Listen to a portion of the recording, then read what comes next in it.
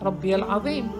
In the sujood, subhana ربي الأعلى. So in every raka'ah we have to repeat that to show, to attract us and to show the importance of a tasbih. Allah subhanahu wa ta'ala also commanded us to do tasbih all the time. What does it mean all the time? 24 hours. Really? Yeah. The ayah that we just mentioned, فاصبر على ما يقولون وسبح sorry بحمد ربك قبل طلوع الشمس وقبل غروبها ومن آناء الليل فسبح وأطراف النهار لعلك ترضى. So Allah is saying, so be patient over that they say and glorify Allah with praise of your Lord. When? See now. Number 1, before the rising of the sun. Number 2, and before its setting. Number 3, and during periods of the night, glorify Him. Number 4, and at the ends of the day, that you may be satisfied. So it means all the day, in the morning, in the afternoon, in the midnight, before the sun rise, before the sun set. So it's all your day must be covered, and you must fill it with a tasbih.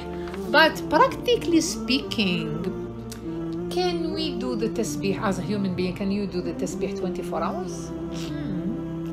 It sounds that it's difficult if it's not impossible. That's why, subhanallah, Nabi sallallahu alayhi wasallam, he taught us a very specific and a very wonderful formula of the tasbih. It's like, when I read this, it's like I feel like Nabi sallallahu alayhi wasallam, he knows that when al-mu'min knows about the meaning of the tasbih and start feeling this meaning with his heart and start understanding its virtues, the mu'min sure he will want to do tasbih from his heart all the time, to do tasbih with every single cell in his body all the time, non-stop. He feel in love with the tasbih, the mu'min. But how can he do the tasbih 24 hours? So Nabi sallallahu alaihi wasallam, he taught us a very short formula, a very short zikr of the tasbih, but the reward is infinite reward. It's like you are doing a tasbih in infinite number. This tasbih is well-known one, and the Nabi sallallahu alaihi wasallam advised us to do it in the morning and in the afternoon. The tasbih is subhanallah wa bihamdih. So this is the tasbih. It means subhanallah wa bihamdih, yes, glorifying Allah with His praise. عدد خلقه, as many times as the number of His creatures. ورضا نفسه, in accordance with His good pleasure. وزنة عرشه, equal to the weight of His throne.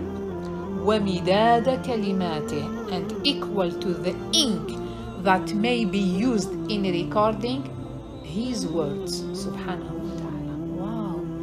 So it means we are doing a tasbih in infinite number. When the Nabi sallallahu alaihi wasallam say equal to the ink that may be used in recording the words, we know that Allah's words are infinite. So when I am doing a tasbih in this way, in this formula, I am doing a tasbih more than 24 hours. Actually, I am doing a tasbih in infinite number. It's very powerful. And actually this dua or this type of tasbih, and Nabi sallallahu alayhi wasallam taught it to his wife Jariya bint al-Harith, one of Ummahatul Mu'mineen, and Nabi sallallahu alayhi wasallam's wife, and she was reporting, this hadith is reported in Muslim. So Jariya bint al-Harith radiyallahu anha, she was saying, or she said, the Prophet sallallahu alayhi wasallam came out from my room in the morning, and I was busy in performing the dawn prayer. She was busy doing her prayer and her dhikr in the morning. He came back in the afternoon and found me sitting there in the same place. So the Prophet ﷺ said, "Are you still in the same position as I left you?" So she said, "I replied in the affirmative, yes, Ya Rasulullah." So then the Prophet ﷺ said, "I recited 4 words 3 times after I had left you." I recited 3 words 3 times. What are these 3 words? It's subhanallah wa bihamdih, adada khalqih, wa rida nafsih, wa zinata arshih, wa midada kalimatih. He mentioned this 3 times. So he said, I recited 4 words 3 times after I had left you. If these are to be weighed against all you have recited since morning, this will be heavier. This tasbih, these 4 words 3 times, it's heavier than all the adhkar that you were doing from the morning until afternoon. So this beautiful صيغة of the tasbih, Nabi Sallallahu Alaihi Wasallam taught us to help us to enjoy our tasbih. Even if we do it 3 times in the morning, this specific tasbih, and 3 times in the afternoon in adhkar al-sabah and al-masa. So it's like we are doing the tasbih the whole day, and the reward is infinite number. Why? Because we are doing tasbih in infinite number to Allah subhanahu wa ta'ala. Another thing, my dear sisters, what help us if we want really to start in this Ramadan training ourselves to do tasbih in a correct way, to do tasbih and feeling the meanings of the 6 meaning of the tasbih, and understanding the meaning and feeling this meaning. One of the best way is doing the tasbih while reflecting on God's creations. Doing the tasbih while reflecting on God's creation. The universe, the heaven, the earth, the birds, the trees, the rivers, the seas, whatever. So when you are reflecting on God's creations, so you will feel, it will help you to feel the meanings of the tasbih, and to start,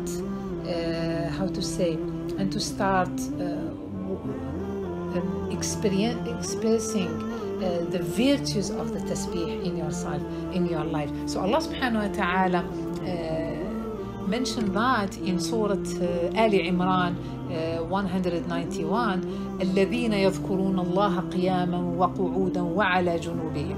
Those who remember Allah subhanahu wa ta'ala standing, sitting and lying down on their sides. ويتفكرون في خلق السماوات والأرض, and think deeply about the creation of the heavens and the earth. ربنا ما خلقت هذا باطلا, and they will say, our Lord, you have not created all this without purpose. سبحانك فقنا عذاب النار.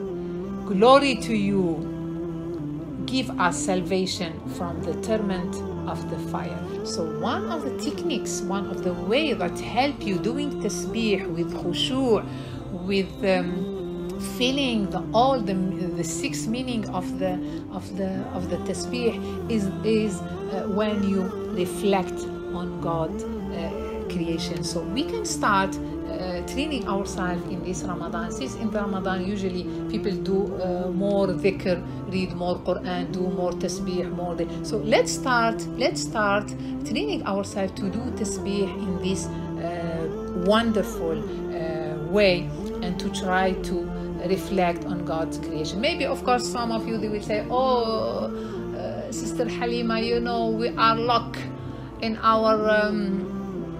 down in our houses, so we cannot go out and see the nature. and reflect on God's creation. Do your best. If you can see the sky and some clouds from your window, so yeah, reflect on that while you are doing the tasbih. If you have a small garden, go out in your garden, sit there in your garden and do the tasbih, just to train yourself. If you don't have a window, or you have a window but you can't see the sky, you see only these big and tall buildings, so go watch a video of nature, make the sound off and watch this nature, pictures of nature, and while doing the tasbih. The purpose, the goal is that you train yourself doing the tasbih in a different way, in a khushu' way, not repeating a word that you have already memorized and you keep repeating without understanding the meaning and without feeling the meaning. This is my dear sisters, we reach the end of the dars, which title is Ibadatul Tasbih, the worship of Tasbih. We will ask Allah subhanahu wa ta'ala, may Allah subhanahu wa ta'ala make us among those who make tasbih with full heart, and make us enjoy and live and witness the benefits of tasbih in dunya and in akhirah. Wa akhiru da'wana an alhamdulillahi rabbil alameen. Wassalamu alaikum wa rahmatullahi wa barakatuh.